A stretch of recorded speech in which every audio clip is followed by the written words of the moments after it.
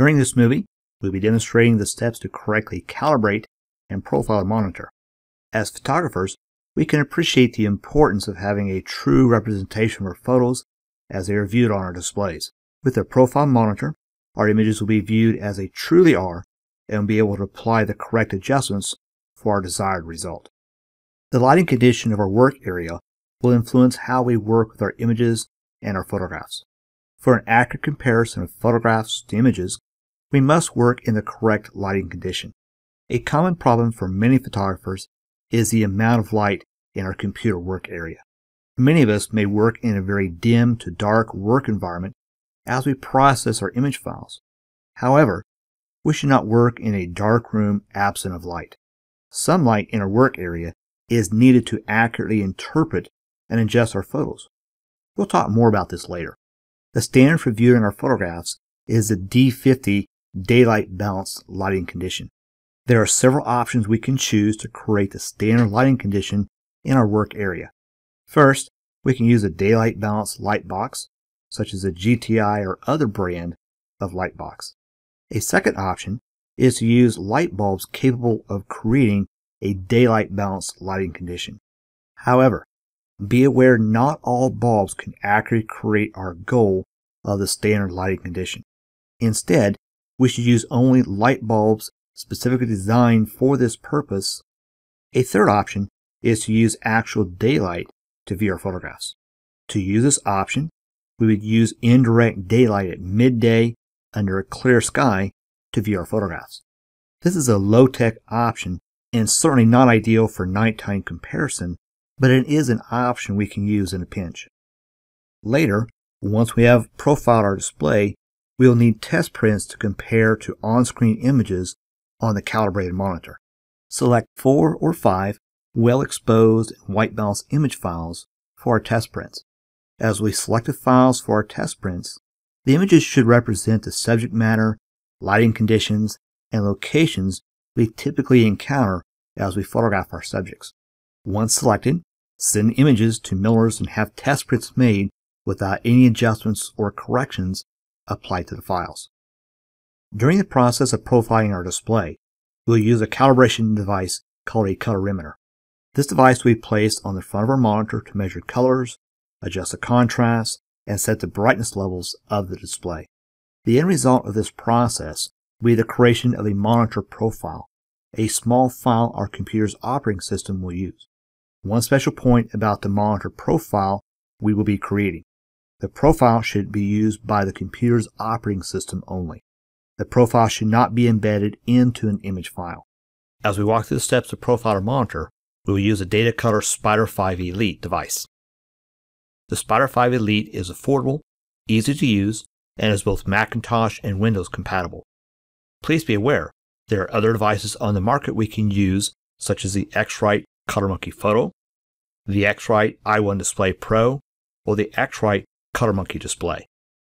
In addition to profiling our monitor, all of these devices will profile not only our desktop and laptop displays, but also large screen televisions and video projectors.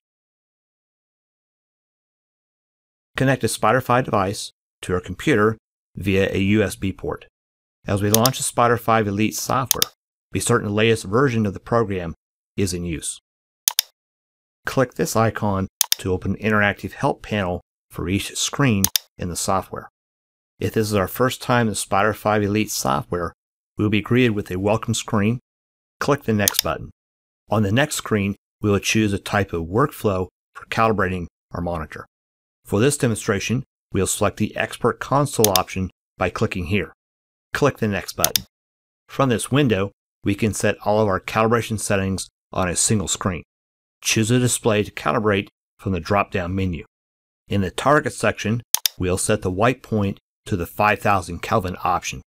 This setting will achieve the closest print to monitor match with the miller's printing process. Of course, there are additional white point options we can choose to experiment with. The gamma should be set to the recommended 2.2. In addition, we can choose a 2.2 5000 option from the Target drop-down menu to set these parameters for us. In the luminance section, we'll control the luminance or brightness of our display. We will choose a measured mode option and input the value of 100 in this field as a starting point. Once we have profiled our display, we will compare the on-screen images to the test prints we spoke of earlier. As we make our comparison, we may need to modify the luminance value. We will discuss this in more detail later. In the Options section, we will place a check mark here to view our images with the calibration turned on. We will leave the Room Light Compensation option unchecked, and from the Gray Balance Calibration drop-down menu, we will choose the Better option. Place the Spyder5 device on our desktop in front of our monitor. The device should be positioned away from our monitor so the light output from the display doesn't interfere with the sampling of the ambient light. Click the Measure Room button. Ideally, the program will report the light level of our work environment at the moderately low level. Adjust the light level and remeasure by clicking the Measure Room button. Continue adjusting the light level and measuring until the moderately low level is achieved. From the Next Action drop-down menu, choose the Full Cal option. Click the Next button.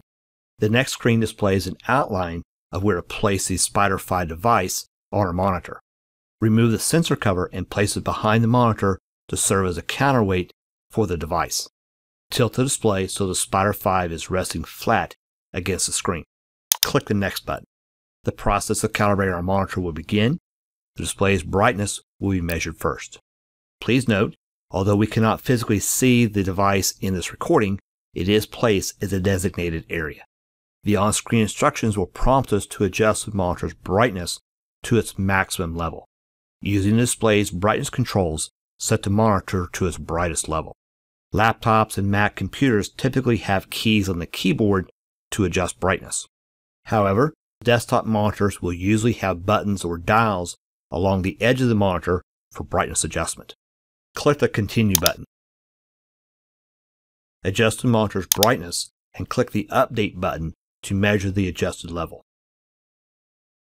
Continue adjusting and clicking the Update until the brightness bar is in a green zone or as close as possible. Please note, once the brightness level is set, the monitor's brightness should only be changed when reprofiling with the Spyder software. Click the Continue button.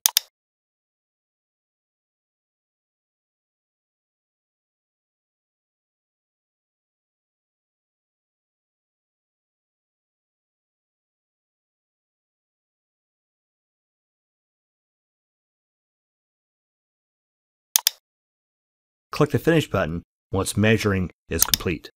The Save Profile window will be displayed. Input a name for the monitor profile or use the supplied text. Today's date can be added to the profile's name if desired. As we work the computer, shut down, reboot, restart, etc., this monitor profile will be used to correctly display our images on the monitor. However, over time, our display will drift from its current profile state and require periodic updating. We can configure the Spyder software to remind us when to profile. For most displays, select the once a month interval. Click the Save button. The profile will be saved to the correct location on our computer and will be the active and default profile for the display. As we noted earlier, the profile should be used by the computer's operating system only and should not be embedded into an image. Click the Next button. The Spyder-proof window will be displayed. Click the Switch button to toggle between calibrated and uncalibrated views. Click the Next button. The Profile Overview displays our monitor's profile, compares the profile to several color spaces, and reports the percentage of each color space our monitor is capable of displaying. Click the Quit button when finished. When it is time to reprofile our monitor, the Spyder5 Elite software will display the welcome screen once again. Choose the Expert console from the drop-down menu here. Again, we'll see the options discussed earlier. For periodic reprofiling, choose the Recal option from the Next Action drop-down menu here. Choose the Full Cal option to completely redo the profile of our display. Click the Next button and proceed through the steps as before. We will use Adobe Photoshop to view our test images and compare to our non-corrected photographs we spoke of earlier. In Photoshop, select the Color Settings option from the Edit menu. The color settings dialog will be displayed. In the Working Spaces section, choose the sRGB IEC 61966-2.1 option from the RGB pull-down menu. In the Color Management Policies section, select the Convert to Working RGB option from the RGB pull-down menu. And finally, place a check mark in the 3 checkboxes here for profile mismatches and missing profiles. Click OK to close the color settings dialog. The last step is to compare test prints to images on our calibrated and profiled monitor. Locate the test prints we spoke of earlier. Load the images we sent for test prints into Adobe Photoshop. Compare the non-corrected test prints to the test images displayed on our profiled monitor. Our goal is for the two to match as closely as possible. Please note, as we view the prints and images, we'll be comparing a backlit image to a frontlit print. As noted earlier, it is critically important to view the non-corrected photographs under a daylight condition for an accurate print-to-monitor comparison.